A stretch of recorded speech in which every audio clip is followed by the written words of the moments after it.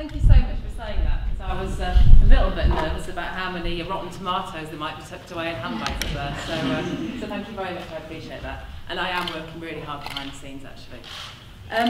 I just want to start by saying sorry. I don't know if that means anything. It feels like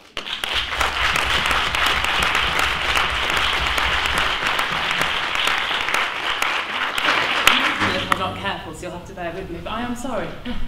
I can't speak for the government, you know, I can't speak for Jeremy Hunt, I can only speak for how I feel and how I believe in the Conservative Party that this has gone really badly wrong, and I'm just sorry, and I hope it's not too late to try and turn things around, and that's really what I want to try and concentrate on. Because, you know, I think we have that, I still think we have that opportunity to do it. I hope you'll forgive me. I try, any of you that heard me speak or met me already, you'll know that I tend to say it how I think, and that sometimes has got me in a bit of trouble already. So I hope you'll bear with me. I'm not going to defend Jeremy Hunt to the hilt or the government, but nor am I going to decry him.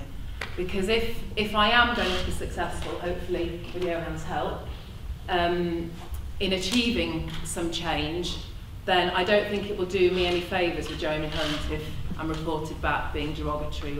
So please don't feel that I'm skirting issues, but I just don't think that that will be positive for us to move this forward, so I hope you'll forgive me for that. But, you know, what I would say, however, there are Harriet, I don't think Harriet's here yet, is she? Harriet, who convened a meeting for me to meet some junior doctors a couple of weeks ago, tried really hard to explain to me all the intricacies of the contract and why it does and doesn't work. And forgive me, I haven't got all of it, but there are some things that do leap out to me as a layman as being just wrong. You know, whenever did going from 7 till 7 Monday to Friday to 7 till 10 Monday to Saturday be regular hours? I mean, in any profession, let alone one where your knowledge and decision making is so crucial, and getting it wrong has incredible potential. So there are things about the contract that I don't like the sound of, that don't seem right to me.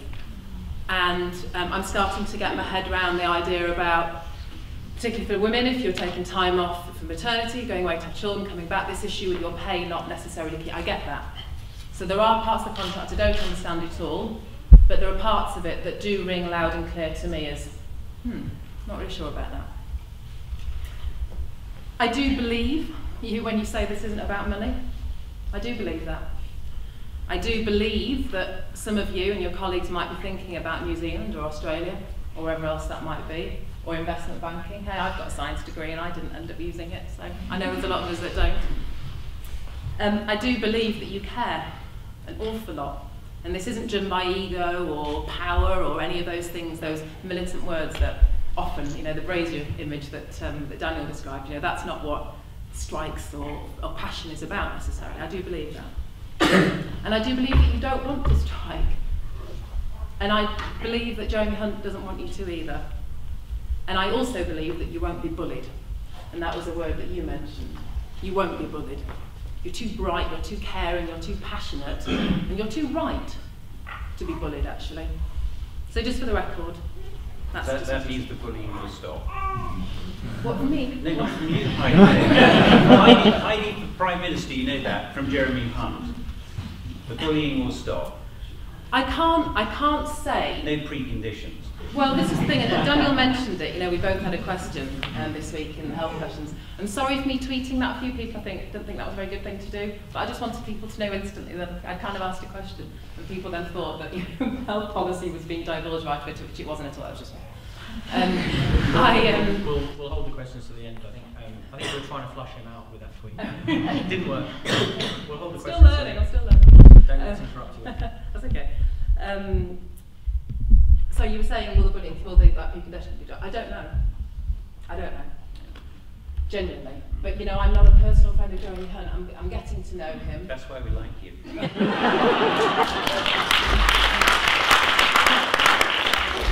Stop doing that. We're all friends. I don't know. I'd like to think maybe. I'd like to think let's try. And I suppose that is the bottom line, and I'm hoping we'll have a conversation later. I'm hoping that by showing that willingness to you know, that phrase, get round the table again, that might give opportunities for that to be removed. I think if we don't get round the table, one thing I know for certain is it's not going anywhere. And that is the blunt truth. He's absolutely focused on delivering this 7-day concept to the NHS. You know, that's in the manifesto. Was it something you mentioned about the GPs and not feeling that we necessarily need GP coverage? Yeah, you're absolutely right. I did a shift at York Street. Sorry, that's in your area. I forgot to tell you. In Cambridgeshire.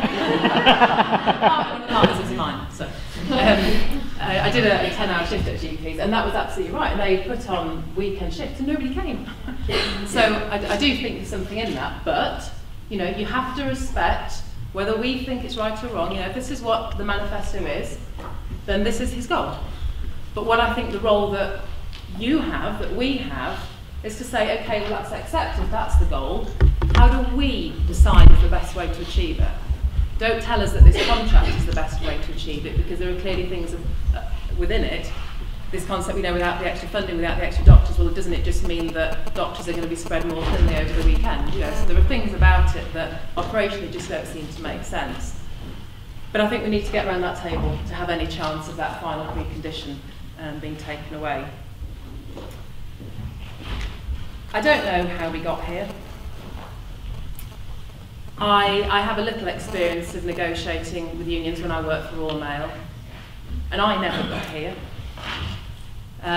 It's a sign of failure, and I don't know whose side that's on, but you know, there are two sides, and it's those two sides that tango, and we've got to get those two sides back together again, because I desperately don't want you to go on strike, and I'm sure you don't either.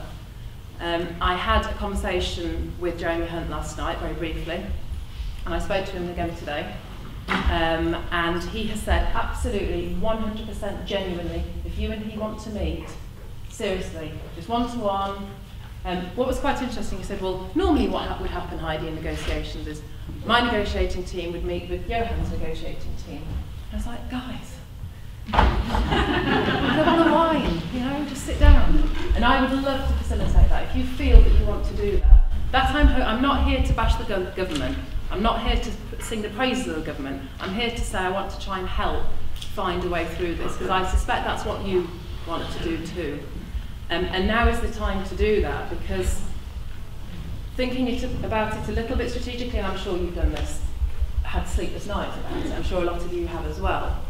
If we get to the stage where we strike, honestly, and I'm not saying this in any way to lead you, because you know you will of course make up your own minds, but does that help our position? And I hope you don't mind me saying our, because like Daniel, I do want to offer, you know, the hand of friendship and say I'm on your side. I want to try. If you do go out on strike, that's kind of the end, isn't it? You're shaking your head. Tell me how I'm wrong.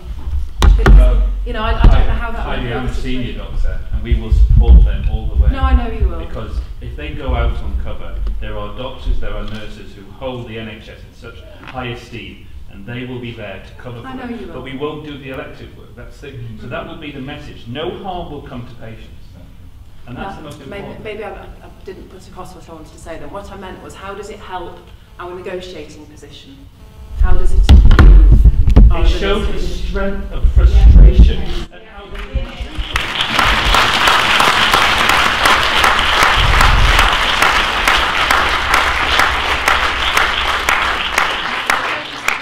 You're right, it's incredibly powerful. But if on the other side of that, you have this really determined health secretary who's determined to deliver this, then my fear is it will be your back and his back, and that's just my feeling. We'll move no further forward, and I desperately don't want that to happen. We don't do bullying, I'm afraid, in the good. UK. We don't do bullying, and we don't do intimidation. If this is what we've come to, then there's only one person to blame for that. It's not you, Heidi. It's great that you're here, and it's great to hear what you had to say, but I'm afraid it's Jeremy Hunt.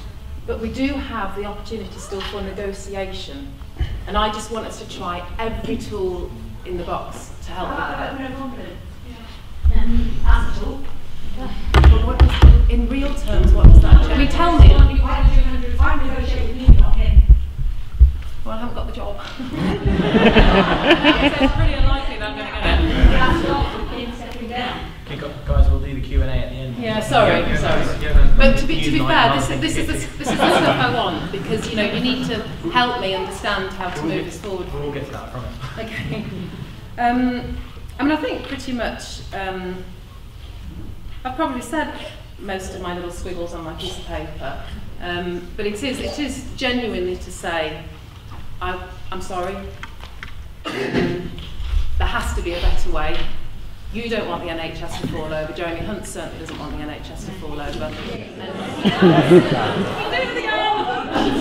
But I am here to... Yeah, I've heard somebody talk about that on the radio today, actually. Well, I have time to read books, but just to say I am here. I say it to my constituents. I'm your missile, okay? There are so many different areas of an MP's workload, housing, health, you name it. Fill my head with what I need to know, point me, and then I go. Okay, so I am here to take what you need to move this debate forward. I'll take any questions at all. How about he stick to the facts rather than actually start bullying people and calling us militant doctors, and actually ensuring that people coming after us, people at medical school, don't actually get trampled on by Jeremy Hunt? How about that? Forgive me, but I can't correct his behaviour. I can't speak for how he, you're asking me to change how somebody else, your perception of how they behave. I can't do that.